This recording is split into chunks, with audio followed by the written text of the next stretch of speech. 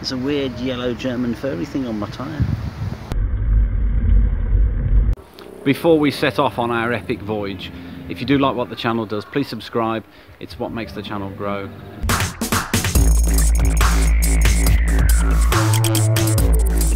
Welcome back to Accessible Autos. We are putting my 2005 Alfa Romeo GT through its ultimate test. It's a £300 car which I bought at auction, and I'm going to see whether it will drive from Birmingham in the UK to Prague in the Czech Republic, which is a very, very long way. So let's see if it will do it. Just set the sat nav and the distance is 1 million miles.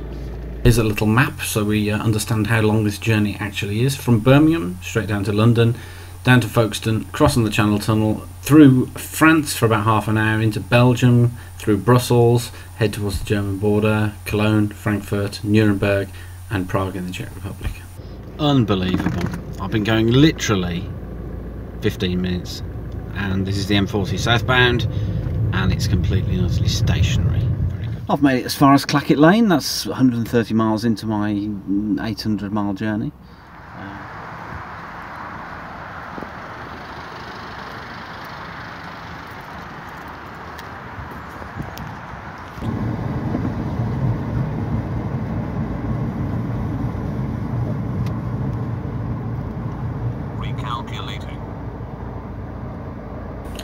This is one of my favourite parts of the journey, is loading onto the Channel Tunnel. It looks like they've had a pizza delivered there. There's a bloke with a motorbike and a pizza on the back. And there was a very friendly ladies loading him onto the Channel Tunnel.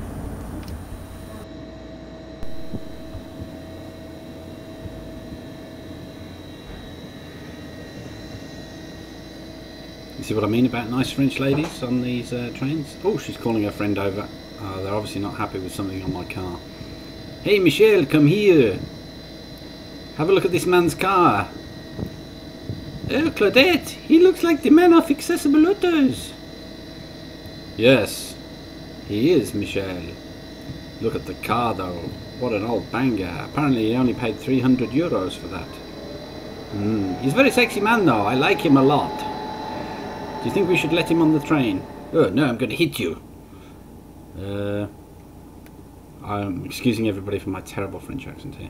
They are actually umming and ahhing whether they should let such a terrible car onto the Eurotunnel. Oh yeah, she says it's okay.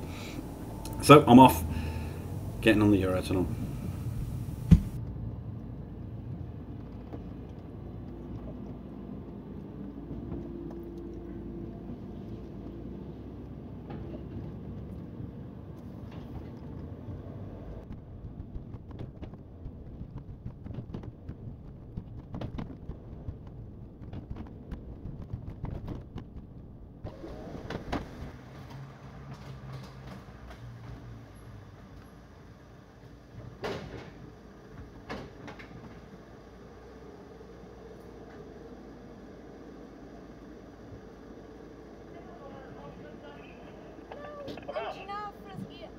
Thank you.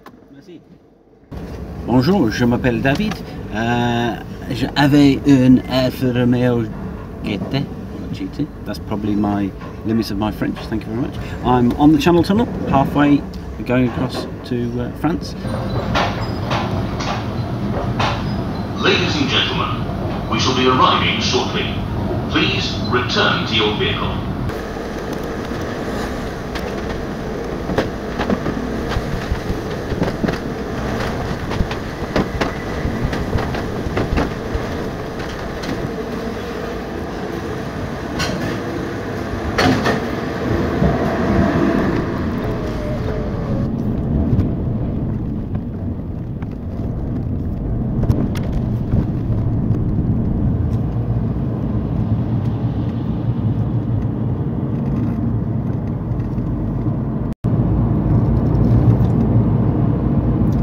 France. I've got 300 kilometers ahead of me, and taking the first exit. And only my pompous sat-nav man for company. Take the first exit onto Boulevard d'Europe. The security here in Calais is horrendous. It's like triple layers of fences with motion sensor fences and all sorts of other stuff. They really do take the security of the United Kingdom very seriously.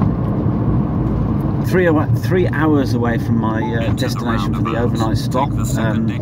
I used to be young and fit and I used to be able to drive straight through the night and it didn't bother me at all, but now I'm getting on a bit and I just want to have a sleep. So I was playing last night until 3 in the morning, so I didn't get home until 3:30, so didn't get a fat amount of sleep. But it's alright, I'm looking forward to my bed in Liege, or wherever it's called. Yeah.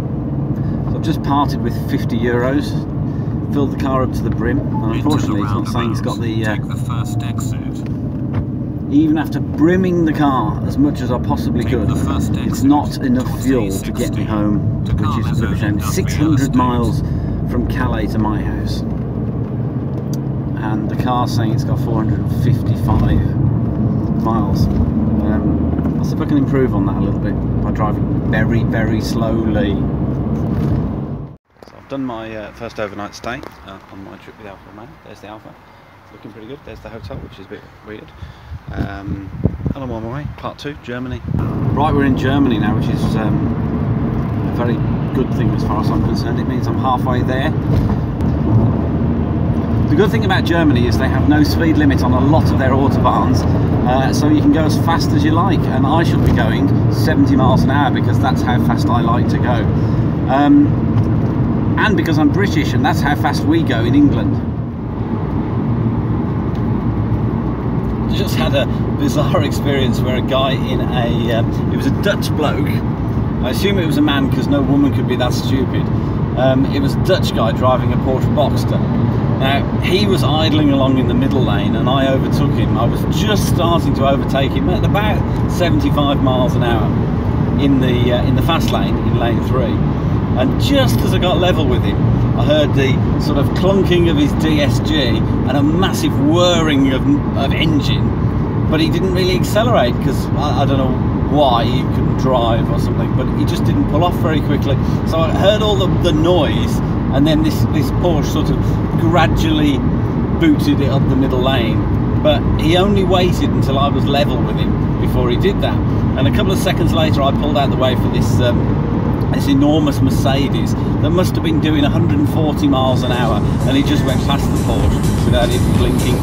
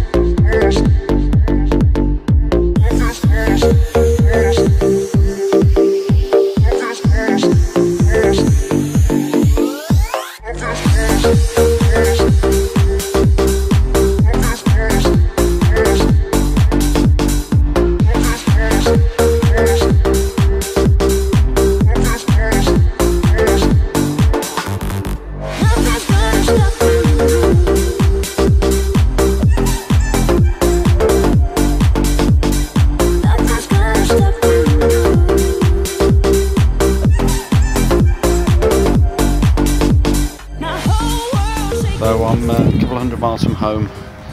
I've stopped in Germany. There's a weird yellow German furry thing on my tyre.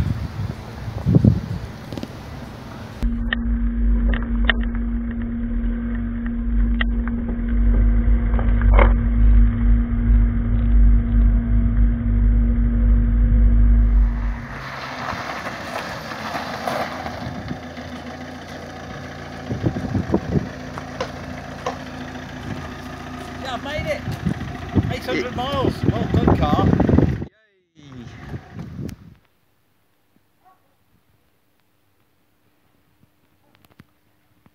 So I've done my epic drive across Europe. The Alfa Romeo proved itself for a £300 car. It can do a 1,000-mile journey non-stop. And now I've realised I've got a few other things that I need to deal with. The aircon doesn't work. The cruise control doesn't work, which was really annoying, and the thermostat seems to be stuck open because it just does not blow hot. So there's 3 things that I've discovered on the journey. I have the epic task of having to change the headlights in the Alfa Romeo because I have to get this through a check MOT, and of course British headlights dip one way and European headlights dip the other. If you've enjoyed the video, please subscribe to the channel. There's going to be loads of other car stuff going on as well. We've got classics, we've got the Alfa Romeo project, and I'll be cooking your headlights in the next episode. Thanks for watching.